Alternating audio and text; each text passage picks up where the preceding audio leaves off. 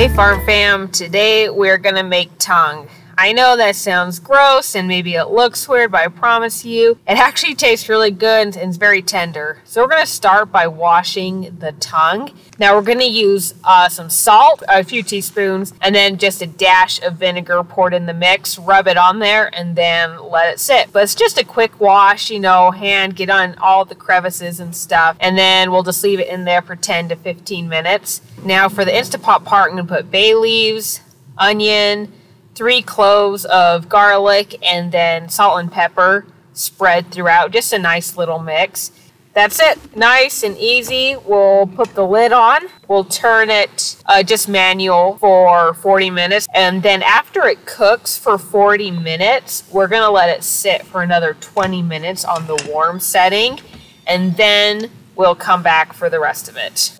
Now that the tongue is cooked, I'm going to remove it to dice and skin, and I'm going to save the broth to drink or cook with because it's delicious. Now for the fun part. The tongue is done, it's fully cooked, but it's hot. Be careful, you can let it sit for a minute, use tongs, use a knife, whatever it takes. I have some tongs that I use sometimes.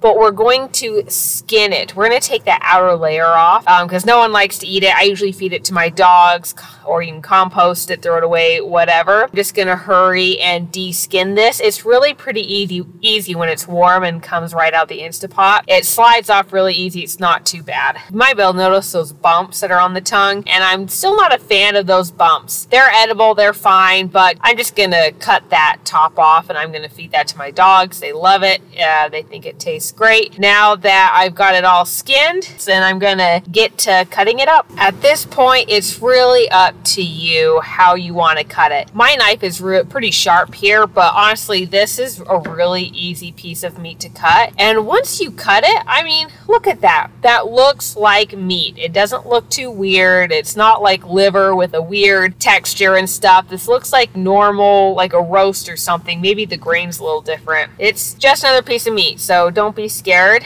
Go ahead and cut it up however you want. I'm going to cut it up in some pretty small pieces, and that way I can use it in a stir fry, or I can throw it on a salad or a sandwich. I can do a lot of different things with it. So I'm just going to go ahead and cut up this whole tongue and put it in a bowl. Now that I have this in a bowl, I'm going to spread very liberally my own steak seasoning in it, and I'm going to pour, turn. You know, I really want to get it in. I love properly seasoned things, and I just kind of go off of look, whatever you feel. I love my steak rub. See my past videos if you want the recipe to that, or put in the comments below and I will put it back on there for you guys. But I'm gonna season this really well, put it in the fridge, let it marinate, and then I will eat it tomorrow. That's tongue, you guys. It's simple, it's easy, you're using the whole cow, and it tastes great. I always say try it once, and if you like it, great. If not, that's fine. More for me. So give it a try and let me know what you think.